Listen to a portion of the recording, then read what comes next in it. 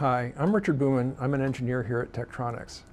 In this video, I'm going to show you how to use MMCX connectors to create high-quality, unplanned test points on your test boards for use with the ISOView test system. One of the most difficult measurements to make is a high-bandwidth differential voltage in the presence of common mode interference, especially when the interference is high frequency and more than 40 volts. Tektronix's ISOView system makes this type of measurement possible through its unique combination of exceptionally high common mode rejection ratio, common mode voltage rating, and bandwidth. But to take advantage of this performance, it's important that your test connections don't degrade the performance of the test system.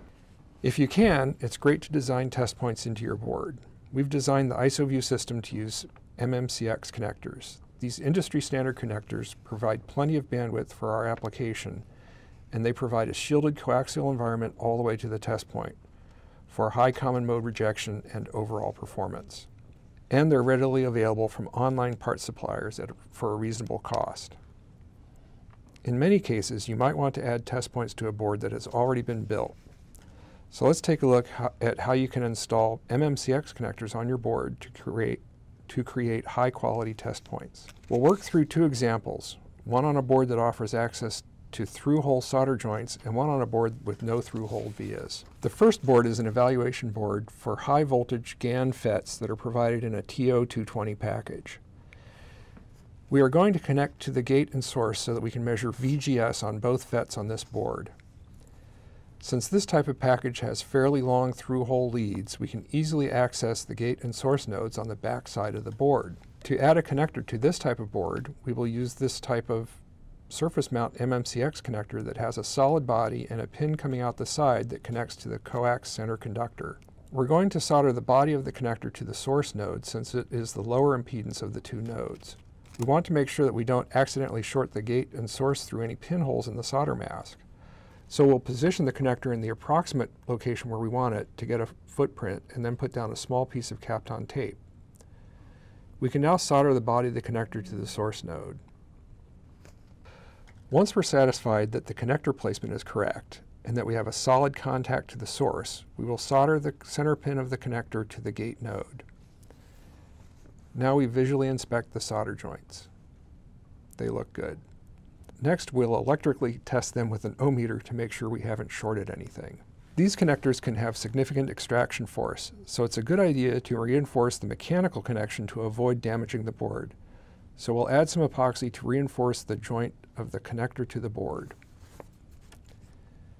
Now you've got a high quality test point on one of the FETs on this board. We will follow a similar procedure to add a connector to the second FET on this board. The second board that we will work on is a little bit more of a challenge.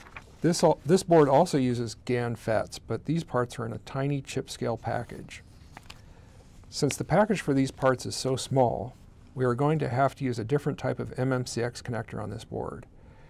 We are going to use a version that has 4 through-hole pins for the shield and a single through-hole pin for the center conductor. These pins are long enough and spaced far enough apart that they can straddle the package.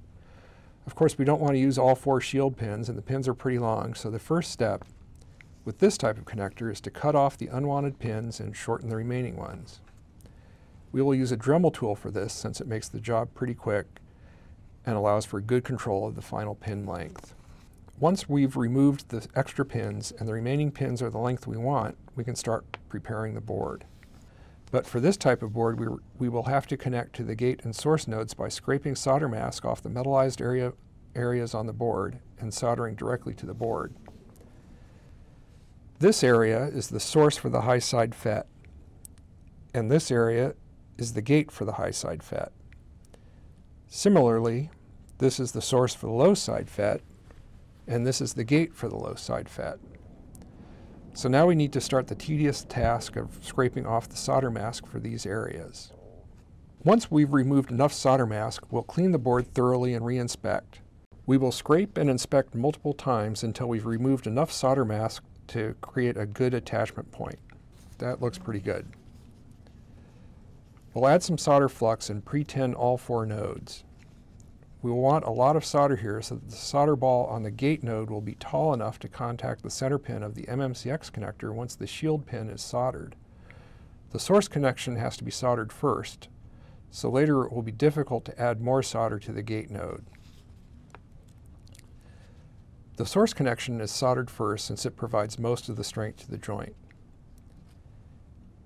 If everything looks good, we will go ahead and solder the gate pin to the center pin of the connector. Now we will check the connections using an ohm meter with some very fine probe tips so that we can get in under the connector and check that everything is connected properly. We will follow the same process with the second connector on this board. These connectors will be fairly close together due to the small size of the parts and the compact layout of the board, but there is just enough room to get both connectors on here and not to have them short to each other. If necessary, a piece of insulating tape can be inserted between the two connectors. Now if things look good, we will go ahead and add some epoxy to mechanically reinforce these connections. Note that we didn't add the epoxy before both connectors were in place so that we could make any necessary adjustments to the connector locations. Installing an MMCX connector on an existing board can take a fair amount of work, but it's worthwhile because you'll finally be able to see the VGS signal for the very first time.